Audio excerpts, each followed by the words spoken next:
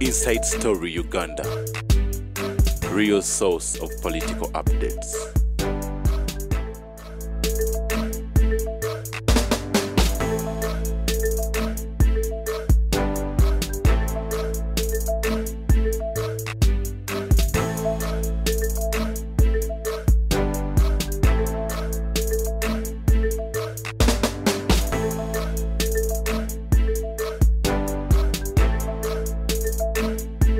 Inside Story Uganda. When I look at my son, amanya gonna bagajjamu yigayagajjamu ne group yekubamba laba ku video ne yabalagira musanva ajita musanvu kakati gwe kyoga nti nja kubaleka nti bati bajja kufiirwa baana. You see, I wonder, umanyumwe, you don't know what kept Africa. Africa was kept by African gods. Abantu bana basinga obungi ekibakoze ebintu ebyo balowoleza mu ddiini. Eddiini is a new arrival. Eddiini ngenyi. Africa was kept by witchcraft. This is just our tradition. Yo teri yangu zitegula balo yegusala expert kaze na judgment ya death penalty.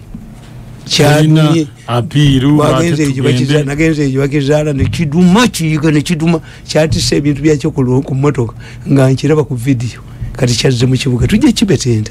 No negotiations. Nobody will ever send me to the police. The police is a near arrival. The judiciary is a near arrival. Africa, abazungu bamazewa ne myaka 10. How many years? Jetumazeo. Which system do we have? The moment nawandika katabo kange, the role of witchcraft in the malicious society. The moment you go to the police, hiyo maneno ulipata wapi? The moment you go to the judge ngalia send. Sisobola kugenda yo. Ogenda mu biribiri. Wafe bagusala ekisipati bidandi tobeera otoyita bajulisi. Fere tuina bali banguzi. Hapana. Tewetagana kuleta abantu. Teriyo. Ono omu ku batabani bange baro yagamba mutsimanyi tugende tujjeyo nagamba genda mbutujjeyo nga omwana yayingiza omutwe gwa kadaga negundi bazijjawo kamera ya parliament ebyo bikyaliyo bali bagusala expert tebali anguzi nemwe ekibakola obubi ndi muli mwina ababbi abafere bangi mwe bababba teri alamuza bukambwe teri alamuza mazima ngabali abexpert toyita bajulisi toyita bajulisi teri apiru toyita bajulisi. You see, for me, when I look at these people, nakola mu government mu emyaka 14, there are people I bendo was anti tebali ku nsi kagani makamba bolira. Let me tell you, my programs ennaku zino yakala ziberere kicha. Then the kicha you. There is no problem between Kadaga and Olanya. They are all victims. But Olanya will end up losing more. How? I'm telling you. How? Mbagamba ti abane wakabala manyabwe ne kitabwe bekuba. Tewali ayogera ti ono mukwatidde mu bwenzi. Abana bamutemba boli ebintu ebyo muyita senga. Many Ugandans don't know what is happening. What is happening? We have 32 Ugandans who have been indicted by the International Criminal Court for their alleged involvement in exporting humans and human organs. The number was 62 for surgeons and 47 politicians. The evidence, they have now zeroed on 32, and they are starting giving evidence via Zoom on the 4th of April this year. Never kizanye bulungi. Media techimanyi nange kenyini sisobola kuboogera kubanze sifaananya mitima gyabwe. Sisobola muntu kibi. Nkulekera balala singa nze ko bayi kimanyiko singa bukedde kuba ndibukedde yakuba bakuba omwana wange nti alina omukazi omukadde bwe bamukubye ne bamukulamu amannyo teboogera nti kiba embala singa are more powerful, popular than all your newspapers combined. Anti bya social media tubibala. Natadde yakatambye ekiro kuliko emitwalo ena. Kakati bano nabagamba nti mu Uganda muno abantu baddukanye eggwanga lino mu mwali badde muliraayengako Sam Kuteesa ne Professor bantu tebamumanyi, but is a highly informed man, highly intelligent. Kuteesa kuyamba ku international relations. Nti bano 32 who are indicted by the ICC tebayina magezi mu mutwe. ICC ababazungu bagezi and they take a time. Kati bano babagamba 32 temuwera obujulizi ku Zoom basanyuka, but it means omanyi obujulizi bwowedde ku oath ti kooti yo omulamuzi yabubala. Abantu babulijjo tebakimanyi.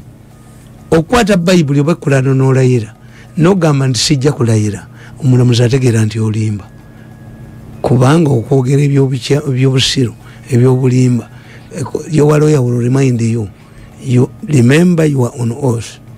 Kakati if you give evidence, you testify on Zoom, the bazungu will know you fear to be arrested there.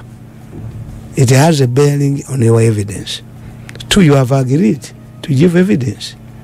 You have accepted that you are a criminal, a suspect. 3, you don't know what these bazungu, the evidence they have against you. By the time there is 0 on the 32, Sibyawa no. No. Nebo no wera obujulizi ku Zoom. Bwe bagenda okukola bajja kusingisa omusango ngabe wafe bagusala expert. You will be a fugitive in Uganda because international law, domestic law prevails over international law. Interpretation wala kujja no kwata abantu. Mwizo kubanga temine extradition treaty. Now you become a fugitive. Kati benso bibaji kwa mu 32. Bakkiriza allegations ne bakkiza ko obujulizi ne bafumbufoka ba suspects. Kakati what's their dilemma is money. Baloya babwe baba wa $10 million. Abazungu. A Muzungu created a conducive atmosphere for you. You don't want to appear? No, we don't want to appear. Do you want your identity to remain anonymous? Yes. Give me 10 million. He takes it. But he knows, see, by judges, the more you appear before the judges. Kakati, their problem is money. I sympathize with them. This is an expensive case. It is a case that has undermined Uganda's image. Museveni rejuvenated Uganda's image because to have 32 people, prominent Ugandans, indicted for killing people and exporting their organs in hospitals, because it is alleged that 2,000 Ugandan girls were killed in India alone and their organs extracted. The Pakistani, when was arrested, sentenced to 7 years and fined $4 million. 2 Chinese ababadde babigula. Okumanya nze ndi musajja wa mutima mulungi. Mmanyi omukyayina abirimu ayina business ye wano. Nyinza ogyogera ne bajooja. Even yesterday had a meeting. Has so far contributed $5 million to help these people. And he is meeting a delegation by 3 p.m. Ninsobole muukira. Ebyo nabyo mwalabanga nti fika salama. Ebye Masaka. Accident were stake managed. Nge Masaka waliyo a network. Bakulashinga mudwaliro ne babijjamu. Some companies that were loaning borders to border riders, it was a target. Tebatubeera ne border kikumi mu ggwanga zikoze accident. Walaba nga asitudde abantu abasatu wa border n'amutomera to rush them to hospital. Mwali badde munneebazana nnyo. Accident ezabeeranga mu bikajjo bya meta zikyalimu. Babalashinga nga lugazi ne babibakulamu. Basi zitoberanga mu Eastern Uganda zikyaliyo. Tell me. At one time abakazi abavanga bazaala bali batuse 20 baliwa mpeke kije baleeta bo bakendera. Yes, is me, my effort is me. Era kakati balina plan ndio nga batandika okuwa evidence ku Zoom, they should switch off my programs. Bapublicizing akawala ka UCC. This is them switch them off. Omwala bwamala okufuna olubuto tomugana kutambula na balenzi tebalwongerako. Kakati in their desperation bagala to put people in key positions. It's not Kadaga alone. They don't want the Nachobe, they don't want the PPS, they don't want this man in Uganda Revenue Authority. Everywhere there is money, they want to control it. So don't think. If you remove Kadaga as a speaker and you replace her with Rolanya, you will never get foreign aid. The what? Auntie, but Bunkubulide, quite a natural muchuse muchifu, or Jakadago mujemuchifu, or quite PPS or mujemuchifu, or whatever revenue authority or mujemuchifu, Tamuri de Kufuna sent. Navaganti abazungu bagezi. But andika the European Union. Put it down.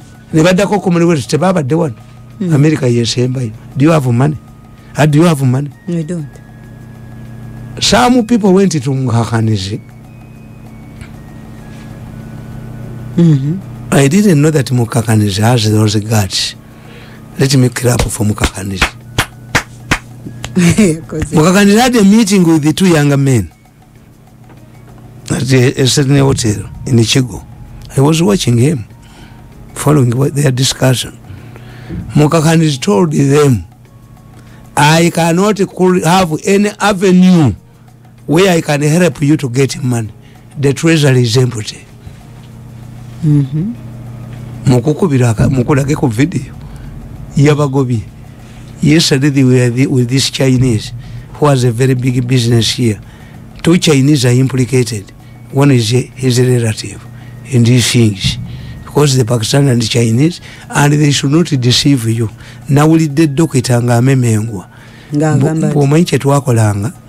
When a person is declared clinically dead, obongo busigalanga bukole dacheka 10, kakati twaddiranga ntustimulating obongo ne buddawo organization omuntu nezidamu nezikola netuzikuulamu fete twatanga ku bantu bwajo boji anti kati obongo babu stimulating ate no ne anti chikutegeeza the people were declared dead before actually dead. They had to reserve themselves with 10 minutes to stimulate the brain. Edachika 10 omuntu organisms zako temporarily. That was his argument, that they were not killing living people. Kubebe bintu inakubi kadeta asasi. Do we have more dead people than the Pakistanis? Do we have more dead people? If they are extracted from corpses, why should the Chinese be here? Why should the Pakistanis come here? Our population is comparable to the Pakistanis. Yes. Bajja wano nola balese mu parliament eteka bomuntu adonatinga. Eteka cannot be regressive. Kaka don't think that they are fighting Kadaga. No. They want Kadaga to be removed. Why? Parliament will yegenda okubuliza sente za COVID. A member of parliament can stand up and say, we are hearing this drunkard and mad man raising issues about these cases. Started talking Ugandans. Let the Minister of Foreign Affairs tell us. They must have omanyi mutamivu. Kasola mumuntu ngamadde munyona y'omwenge. Nalwo mutoi. Aba yepa middo baba yefukidde. Bwolaba omutamivu atayagala kusituka aba yefukidde. Kati bano balowooza nti their safety is to install puppets in key positions of government. I want to assure you, the moment you remove Kadaga there, the moment you remove Nachobe from there, nemutekawo Canon Night, the moment you remove this man principal private secretary, you will never get money. Your situation will be worse. Bino byonna bimulimu simanye motoka sasule milioni 8 abazungu bagezi. Omuzungu bwakuma sente ogenda kubonyabonya abantu bobeedime beyiwe mu luguudo. Let me tell you, do you believe ndi waliwo omusajja wakamunya agenda kuwa emitwalo 8 tizijja kukola? Gwe emitwalo 8 gwe kamunya emitwalo 8 azijjawa kamunya ekola sente mmeka? Because what is the purpose of a taxi? A taxi is imposed for 2 reasons: to collect a revenue or to affect the consumption of a commodity. Yes. Kakati gwe buli oteeka omusolo, you have forgotten nti abaka munyabo banywa amafuta, ababoda banywa amafuta. Kakati you impose a tax obagambe nti motoka kutambula ku luguudo mitwalo 8 nga bazireka ye katojja kufuna sente ziri ku mafuta. Elasticity of demand. Okujja ko tulina goods, tulina given goods ezizakyuka mu price whatever happens to people who are addicted. Kakati this is the problem, nti tuli trapped.